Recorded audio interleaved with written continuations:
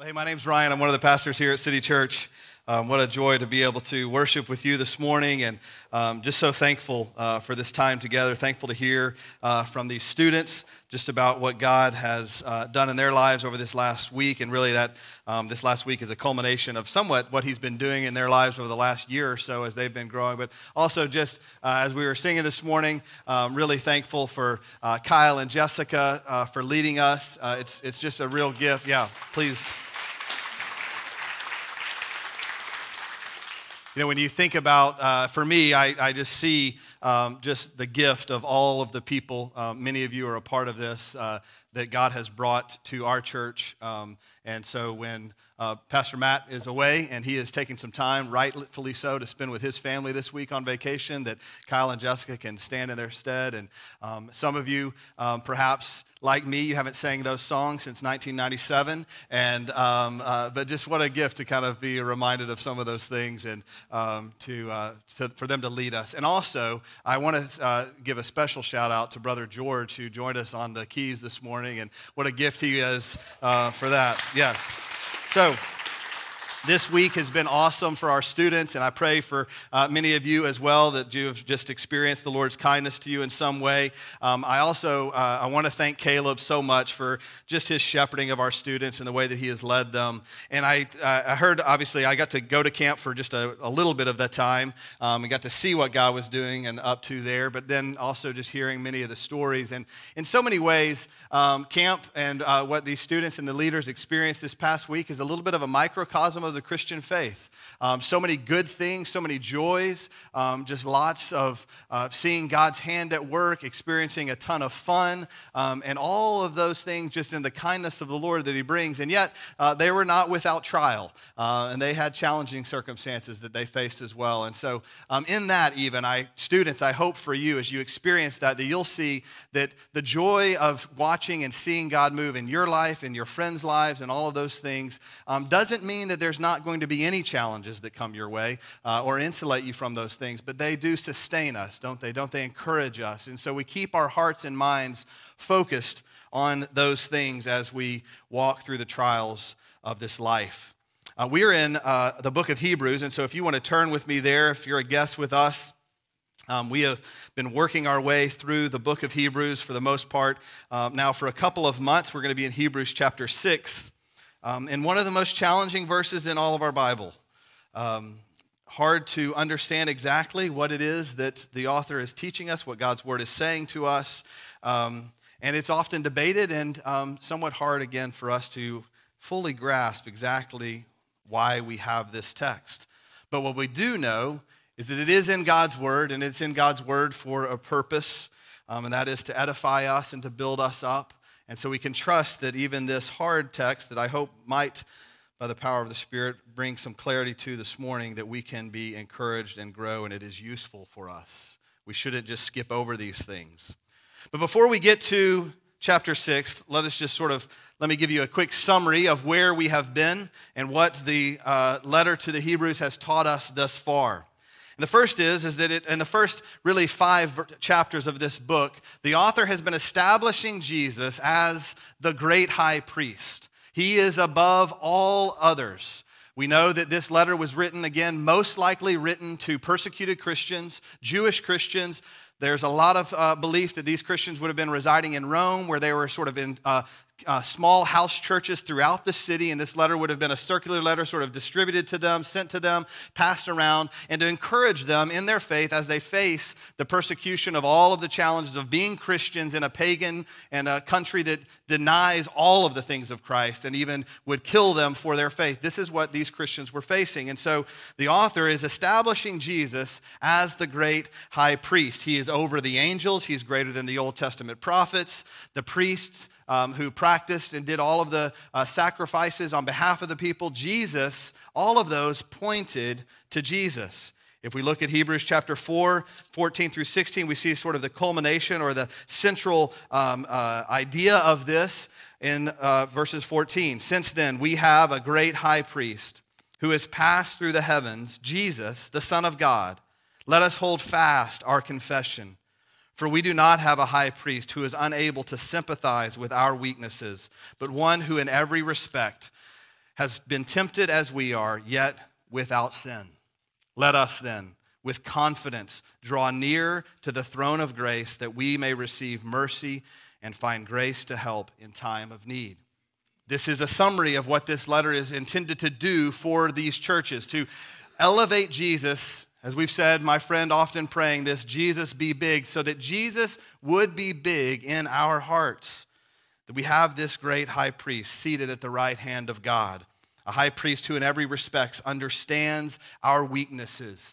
If we can see our weaknesses, how much more does the King and the author of life understand our weaknesses? And he sees them and he walked in those and he understood them.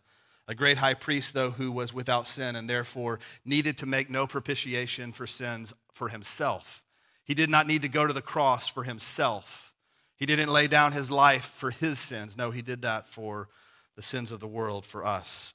And a great high priest who made the final sacrifice for sin. And we know that it's the final sacrifice for sin because, as we've said over and over again, he is seated at the right hand of God today.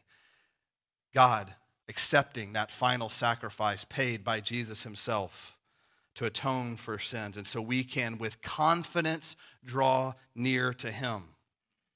And then, as he explains this and unpacks that in chapter 5 a little bit further about this Jesus and who he was and his high priestly office, we came last week to a warning, the beginning of a section of warnings.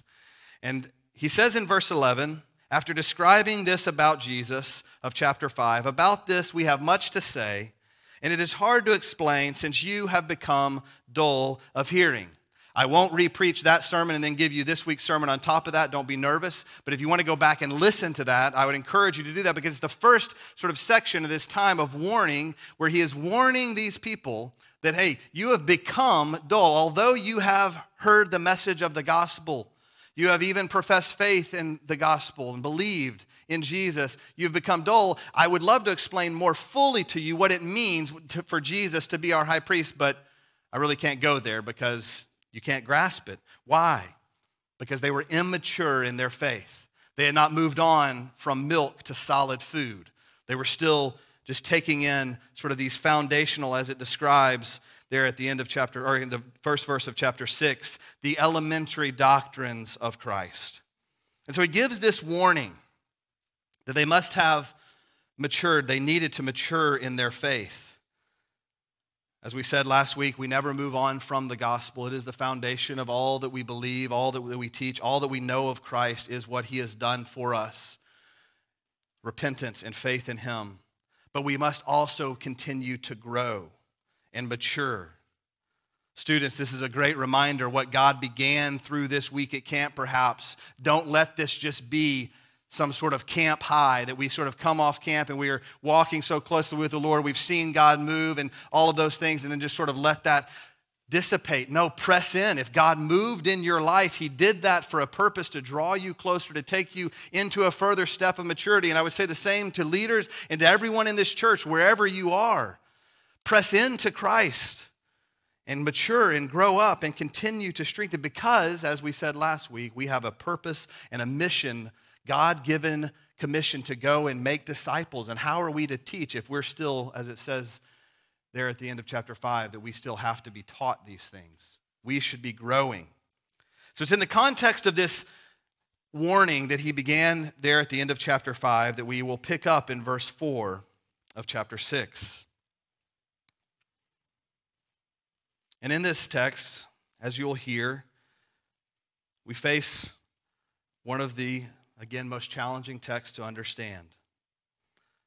Verse 4 of chapter 6. For it is impossible in the case of those who have once been enlightened, who have tasted the heavenly gift and have shared in the Holy Spirit, and have tasted the goodness of the Word of God and the powers of the age to come, and then have fallen away, to restore them again to repentance, since they are crucifying once again the Son of God to their own harm and holding him up to contempt. For land that has drunk the rain that often falls on it and produces a crop useful to those for whose sake it is cultivated receives a blessing from God. But if it bears thorns and thistles, it is worthless and near to being cursed, and its end is to be burned. If you've read this before, my guess is that it has confounded you a little bit. What is it that the author of this letter is telling us? What is God's word teaching us? It seems by the words fallen away that perhaps he is saying that although we have once put our faith in Christ, we have fallen away and that we could lose that salvation that we have received from Jesus. But if you've studied your Bibles, and maybe you haven't, that's okay. That's why you're here this morning. But if you have, you might have heard or studied and listened to other texts that would seem to sort of confront that idea. One of the doctrines of our faith is something we call the perseverance of the saints. That the saints, those who have put their faith in Jesus because of Jesus, will persevere till the end. And so here we have this text that seems to say that there are those who've experienced God, they have been enlightened, they have tasted the heavenly gift, shared in the Holy Spirit, tasted the goodness of the Word of God and the powers of the age to come. They have done all of this, and yet now they have fallen away. Well, how do we reconcile this?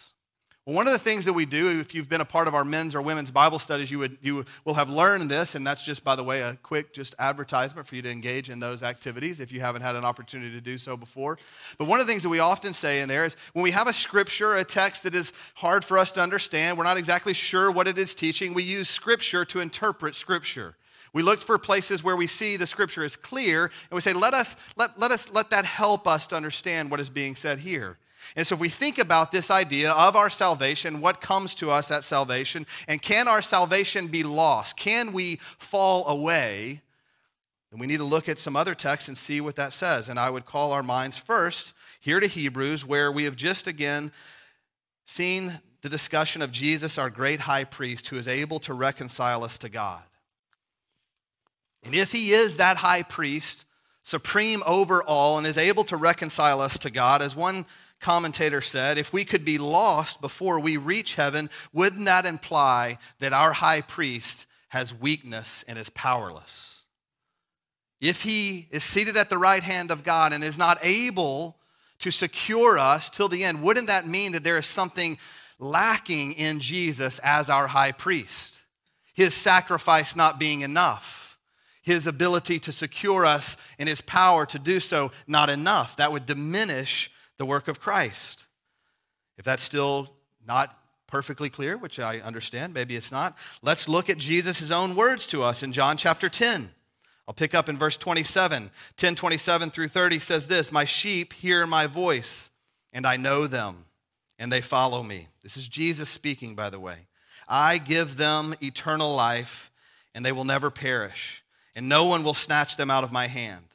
My Father who has given them to me is greater than all, and no one is able to snatch them out of the Father's hand. I and the Father are one." This is Jesus' words to his disciples in the face of great persecution, where he says to them, "Those who the Father has given to me, because I and the Father are one, they cannot be taken from me." This is one of the verses where we get this doctrine, the perseverance of the saints. Or maybe you've heard it said this way, once we have been saved, we are always saved. Another way, my simplistic mind, I'm kind of, like this church family that's been around a while, it gets this. I just kind of cut to the chase. If the word eternal does not mean eternal, then it's not eternal. Did you follow there? Eternal means eternal. By definition, it means everlasting, forever. And if there was something that could interrupt that eternalness, then it would not be eternal. And I know that Jesus chooses all of his words very wisely. John 17 and verse 11 and 15, when Jesus is praying his high priestly prayer to the Father, he asks that the Father keep those who have been given to him. Are we to think, based on what we just read in Hebrews, that Jesus' prayer to secure those believers until the end, for them to persevere, that those prayers of Jesus would not have been answered? The Son of God's prayers to the Father, when they are one, would not be answered? Of course, that is not true. It can't be true. So we're left with this sort of confounding situation that we know our Bible teaches us from what we just read, and there are other texts, if I had more time, I could point to, that if we have been saved, if we have received salvation from Jesus Christ, that our salvation is secure until the end for all eternity.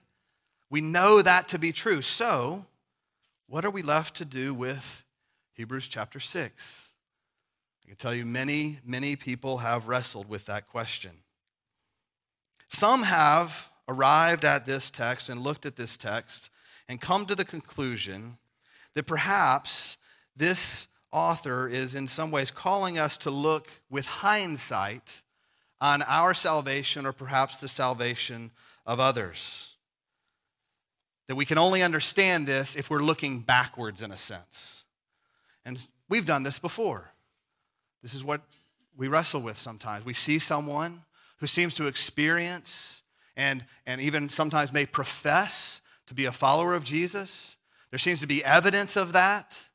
And then later in their life, at some point, whether that's days, weeks, months, or years later, they fall away and they reject the faith. And so looking back in hindsight, we would say, well, Hebrews 6 teaches us they were never truly believers in Jesus.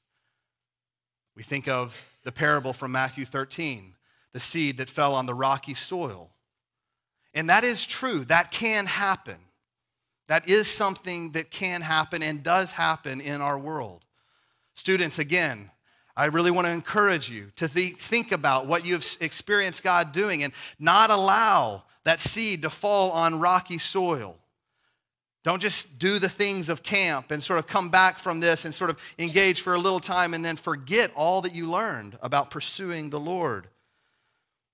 But this, again, we would have to be looking backwards. And if we look at the context of the letter to Hebrews, it doesn't seem that that is what the author is doing.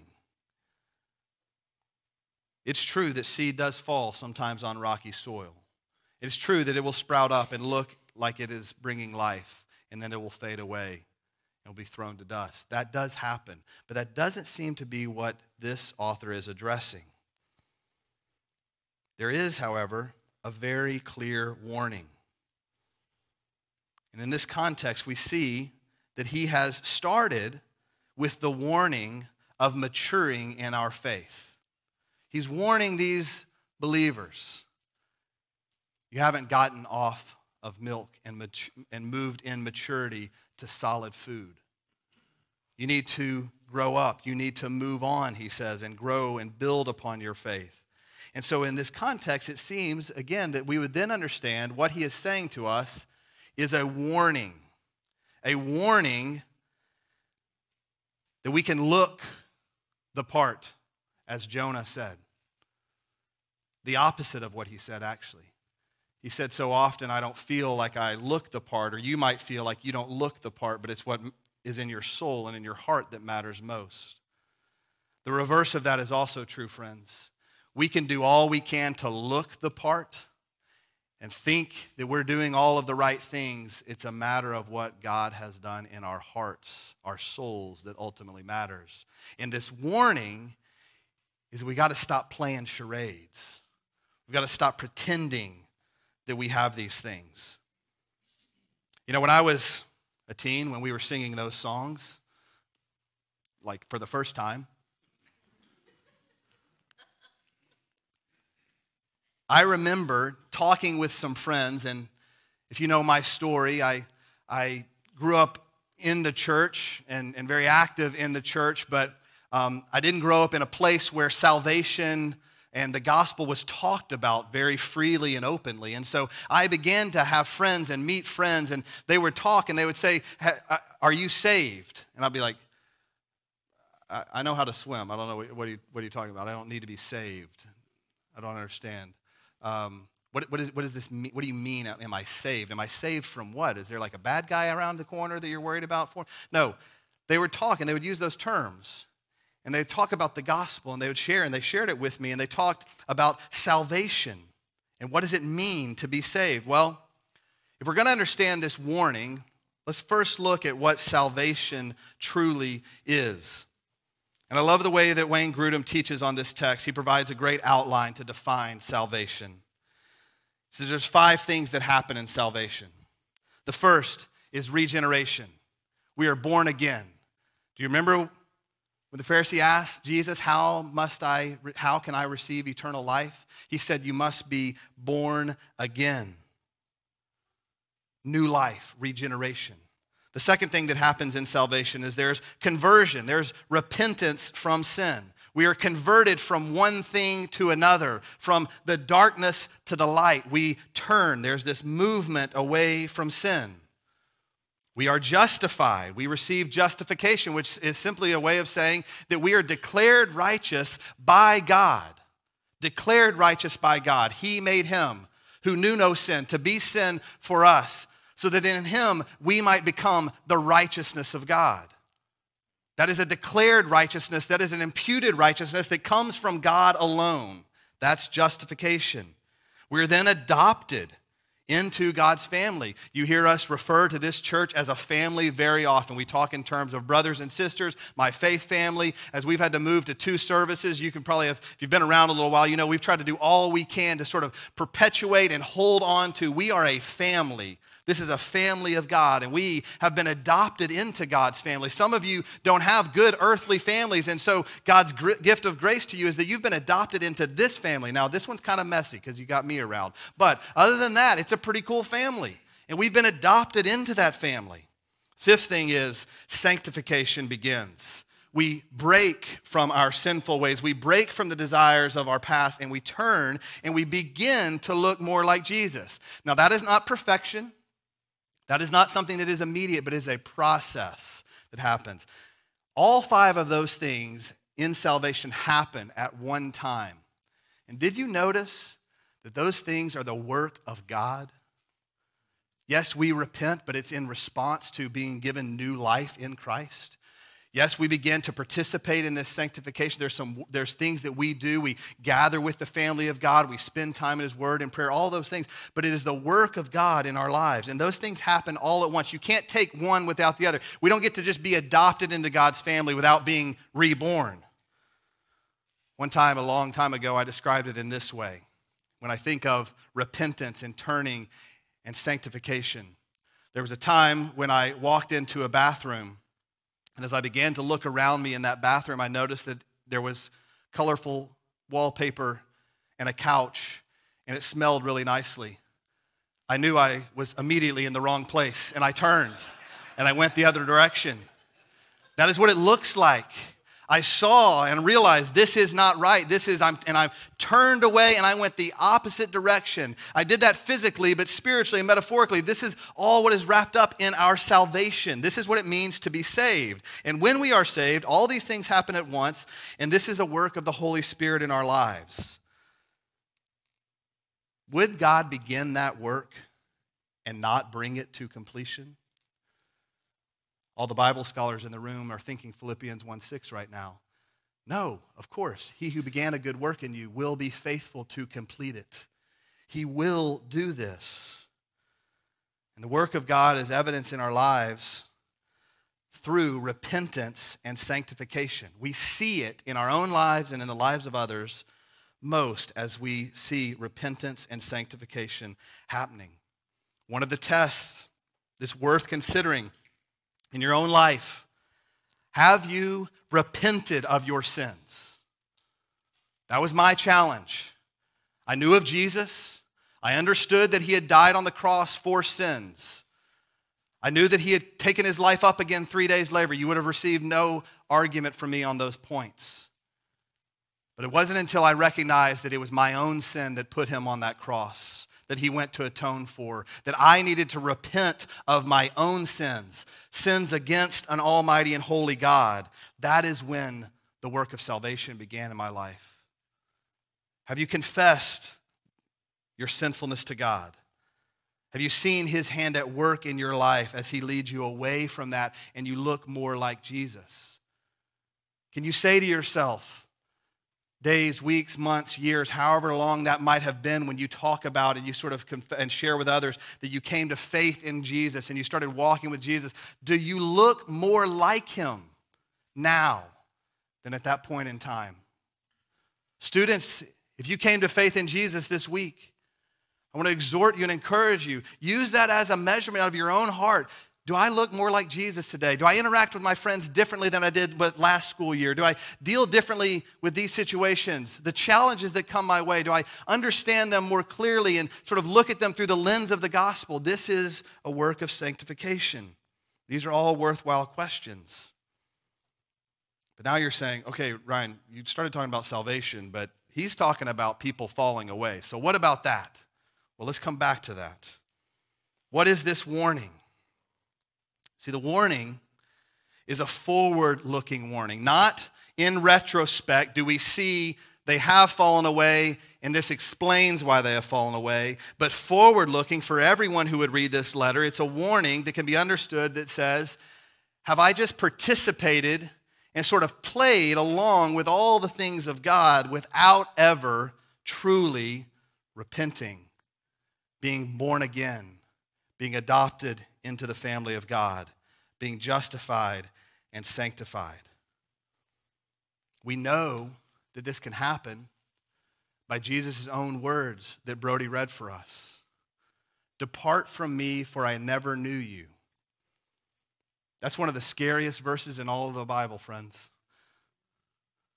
And I don't put that before you in condemnation or in judgment. You're here by the grace of God to say, stop playing around. Stop playing as if I need to do this and look this way. It's about the external work that I do that puts me and makes me right before God. Because you notice, when I talked about salvation, there wasn't anything related to my works of effort. No, it's what God has done. And so if we look at this text and see it as a warning to those, first starting the warning to those that were not maturing in their faith, and then it seems he backs up from there, and he is now warning those who have played around and sort of dabbled in the things of God but have never come to God. For it is impossible in the case of those who have once been enlightened. They've heard the message. They've seen God at work. They've understood how he moves and what he does. They've tasted the heavenly gift, the church. They've shared in the Holy Spirit. They've experienced all of the things of God. Even tasted the goodness of his word. You've heard some scripture read before. And you've said, yeah, that sounds good. I like that. I'm going to put that on my Instagram so I'll remember that one. The powers of the age to come. You've experienced these things because you've been around God at work and God moving, and yet they fall away. Why? Because they were never converted. There was not ever truly new life that came. And he's warning, just as he had said other times before in this letter, don't forsake today. Listen to this message while today is still today. Let today be the day of salvation. And so I want to encourage you again, if you hear this, yes, heed this warning. And perhaps it's to bring some conviction and some caution. You should say to yourself, I need to think about my walk with God, my walk with Christ. What has he done? Have I ever repented and believed? And know that we can't play around. We don't just get to act the part, because that is not where new life is found. And this warning, I hope you would hear again as a message of God's grace to you. That he brought you here this morning so you could hear. You've sort of been doing this because it's the culturally acceptable or right thing to do. You were raised to do this. I want my kids to sort of be raised in this environment, and yet in your own life, in your own heart and soul, you've never come to faith in Christ. By the power of his Spirit this morning, would you believe? That's the call. And we know that this is hard because, and we've experienced this, how many times have we seen those who've fallen away? They cannot be restored again to repentance. They've heard the message over and over again. I'll confess to you, before we moved to Melissa, around 2009, 2010, my family and I were considering where God was leading us, and I knew that we were called to plant a church, and we were really willing to go anywhere. At least I was. My wife, less, she's a Texas girl. I'm a Texas guy too, but I was like, just a little more faithful. And She's not in here, so I can kind of pick on her. She was in the early service. I held that back last time, but it's not true. Anyway, but in that, I really wanted the Lord to send us somewhere far away. I wanted to go to the Northeast. Got some friends here from the Northeast, and so I wanted to go maybe to the West Coast. I have a lot of friends here from the West Coast now. I was trying to come to you before you came to me, and I wanted to do that because in my heart and mind, I had grown up in this context here in Texas, here in the South, where attendance in church and believing in the Bible and professing faith in Christ just seemed to be the culturally right thing to do. And if you didn't do that, you were somewhat maybe odd or the outsider, again, when I was younger. That's changing now in our context. But I wanted to go to a place where people who rejected Jesus knew they rejected Jesus, and I was going to go and hopefully point them to Jesus.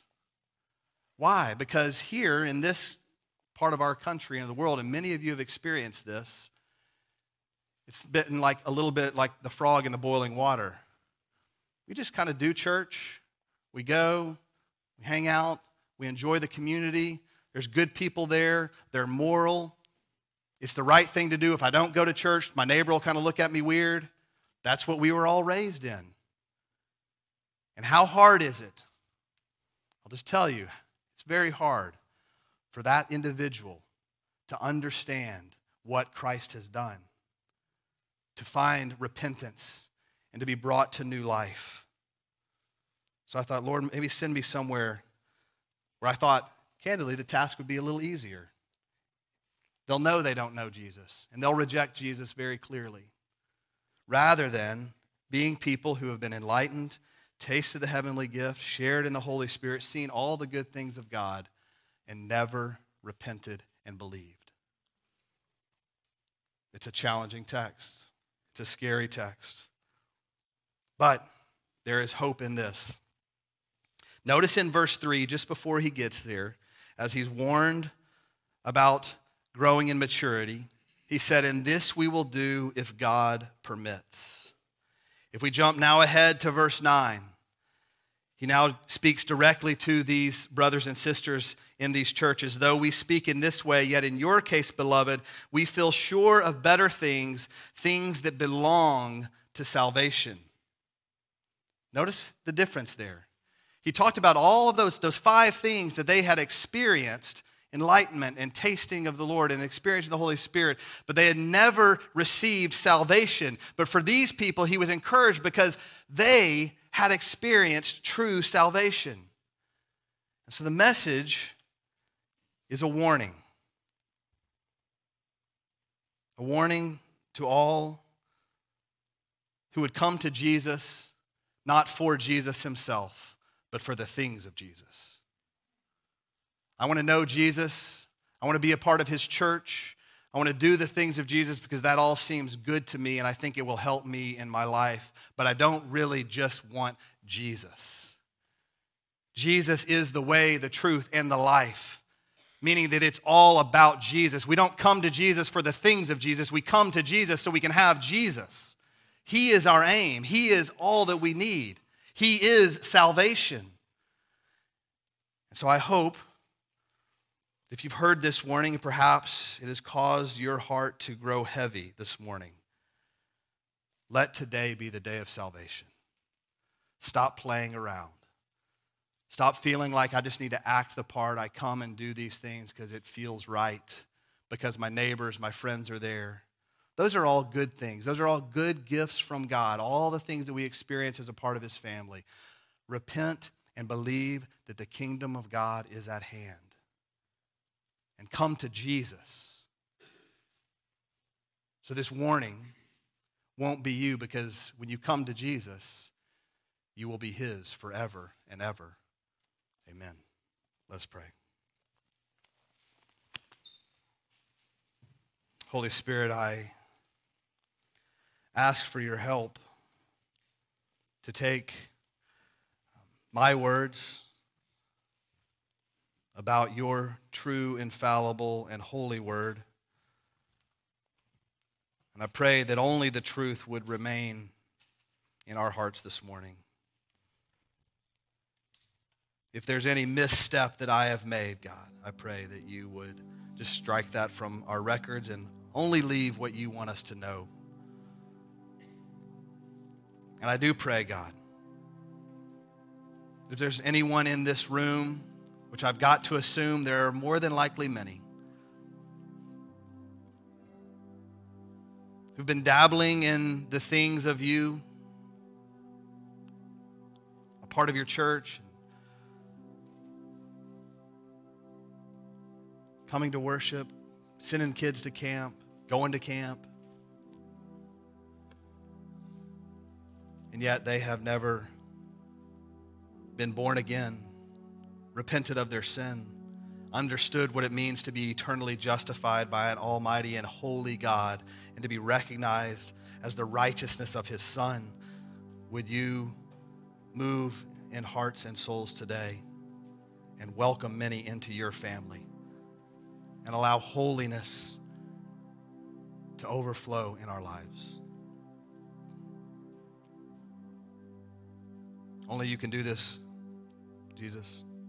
Pray your Spirit would just wash over us even now. Give us hope. As we sing in just a moment and we exalt your name, let that exaltation be songs of praise from hearts who are fully yours, who exalt you because we have received you, Jesus, not the good gifts that you shower upon us. Make it also, we pray. In Jesus' mighty name.